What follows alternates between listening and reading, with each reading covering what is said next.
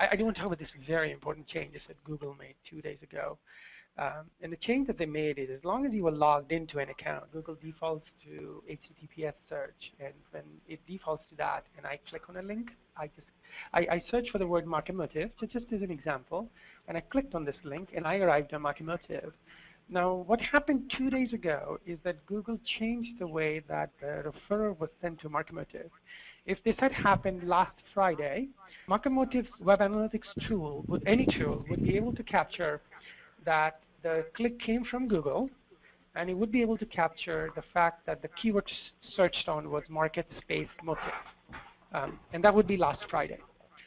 2 days ago, Google changed something where if you are logged in, as I was, into google.com, it dynamically switched me to HTTPS search rather than HTTP.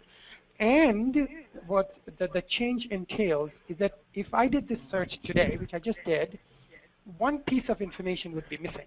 Market motive would still know that I came from Google. That would be recorded in the web analytics tool. But market motive would not get the keyword. Market motive space search was the keyword I used to come to this website.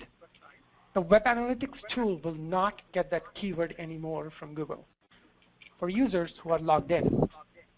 So it's very, very important for you to know that this change happened, and that this change happened for all web analytics tools. Google Analytics got, as some people might say, screwed, to use an impolite term. Don't tweet that. Don't tweet that. Just like every other web analytics tool. So I want you to know that that happened. Of course, it is all over social media, blah, blah, blah, blah, so you probably know. But what I want to do is actually tell you how to measure the impact of this on your website. So if you go into Google Analytics today, actually let's just go to Google. I want to show you on the screen. You go to Google Analytics, go to traffic sources, then you go to sources, then you go to search, and then you go to organic, okay? Organic. And here I am, okay?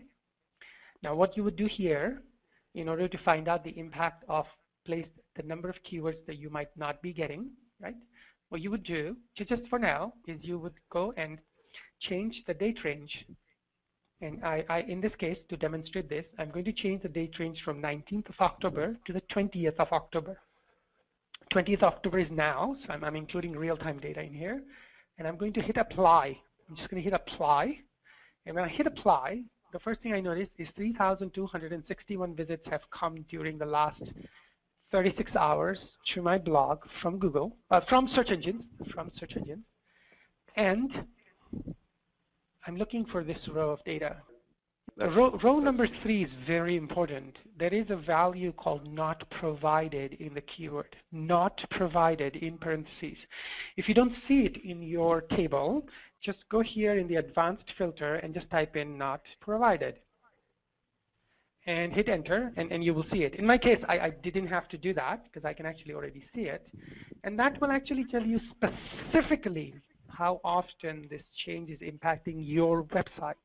So in your scenario, in our scenario here, in my blog, 62 of the 3,262 visits actually occurred by where I do not know what the keyword is because of this change in Google. So a lot of people are freaked out about this and all that, which I respect, I understand, and I empathize with. What I wanted to show you is how you can measure for yourself how many people who come to your website are logged in, and hence the keyword query is not provided to you. So just look for this, and that's how you can estimate the impact of this on your own data. Of course, 1.5 days does not a mountain make. I just wanted you to get a quick understanding of what the impact is. Over the next few weeks, you will do this analysis again and again, and in a few weeks, you will get a much better sense for what % of the visits have this happening. I encourage you not to look at look at non-information and make up your mind about the impact, because there's a lot of FUD out there. I just want to give you the actual facts. So if you have Omniture, Core Metrics, Google Analytics, whatever tool, log in your tool right now, look at this, and underestimate the impact on you. I just want to caution, if you have other web analytics tools and not Google Analytics, this row might be called something else. Not provided is a value Google Analytics is using. Your vendor might be using something else, so call them and ask them what it is and how they will show it. But you should know that you have access to this data in order to understand what the impact is. And of course, the question is, well, where do we get that list of keywords that we've all been so dependent on? And as I understand it, the answer is that you can still get the list of organic keywords being used from Google Webmaster Tools. If you log into so Webmaster Tools, here it is, and I'm logged into a different account, but here we go. So Webmaster Tools is the place where aggregated data will be visible.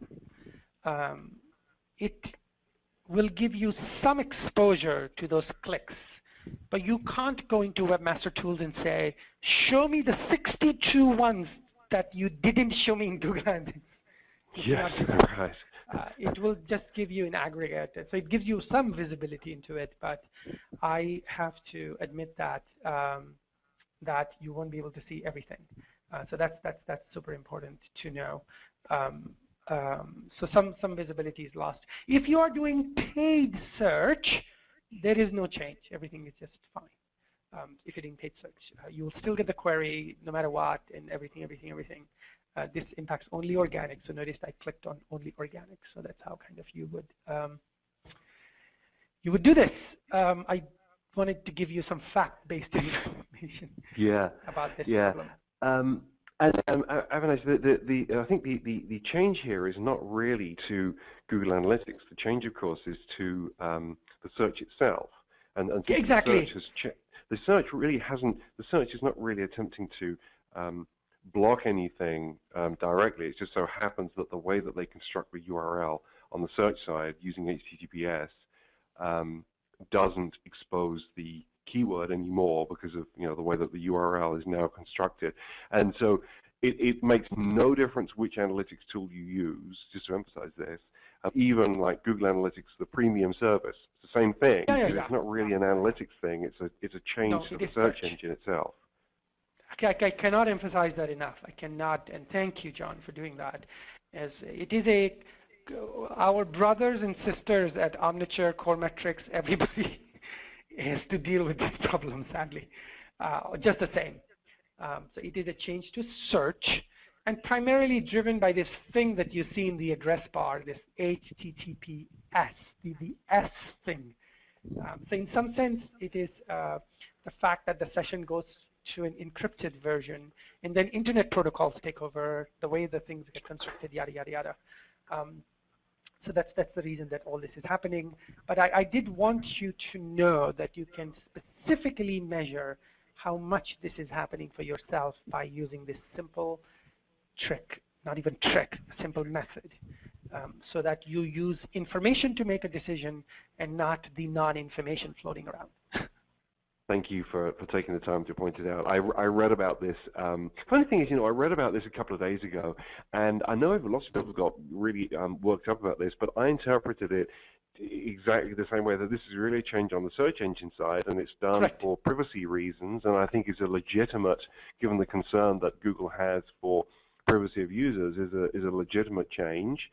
Due to the peculiarities of HTTPS, it's necessary to change the way the URL itself works. Otherwise, you would be exposing to everybody, the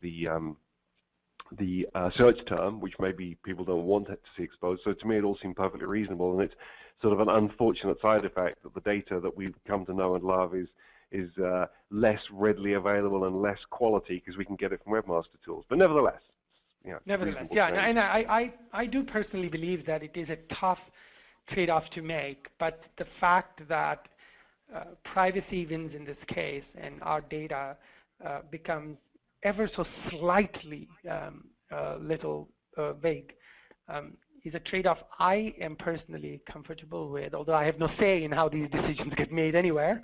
But the most important thing is you can get the facts for yourself from your own web analytics tools, and it affects every tool regardless.